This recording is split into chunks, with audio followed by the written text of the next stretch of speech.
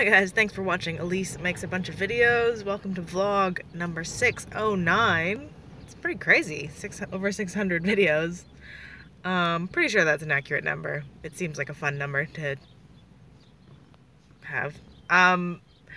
Today's vlog is a sort of random one, but it's one that I've thought about and talked about a lot. Usually people are like, so you're welcome. This one is about how people are like ants, like similar to, not just the nonsensical like, but people are very akin to how ants are in groups.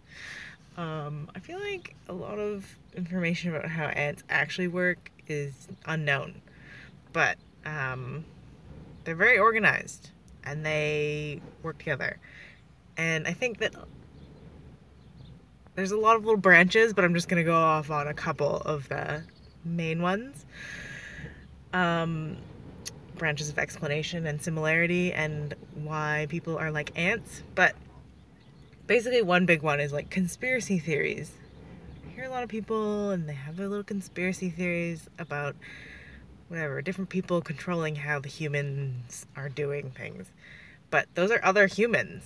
And those humans are just like in this collective like consciousness, and the people who are doing it, which is everyone, are all subconsciously involved in the whole situation. So it's not that like there's like a secret Freemason meeting happening where they're like, okay, step one, we're gonna do this. It's like, no, we're all moving towards this thing together. It's a little bit messed up at times, but basically conspiracies are actually real. We're all doing it, but we're just not like actually conspiring in a weird like cinematic table meeting type way. We're all just like moving towards some real messed up things at times as a species.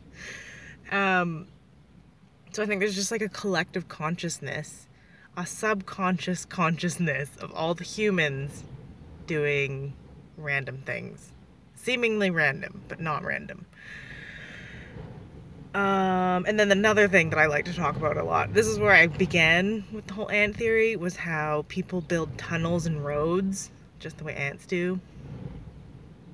Like ant cities, when you go to like an anthill, there's all these different like chambers and like tunnels between the chambers, and like they build their little infrastructure just the way we do with our cities. It's crazy.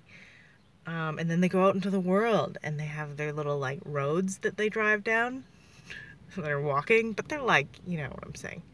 So it's like roads, and then even in like Canada, in the northern cities like Edmonton, Calgary, Winnipeg, they all have actual tunnels that the people are using to get from one place to another because it's too cold to be outside in the elements. So it's like, yeah, we are literally building like these like below ground, above ground anthills that are made of concrete. But yeah, basically we all just sort of like assemble for like collective survival and purpose, and I just think it's very similar to how ants are. So deep thoughts, you're welcome. I just thought I'd point that very important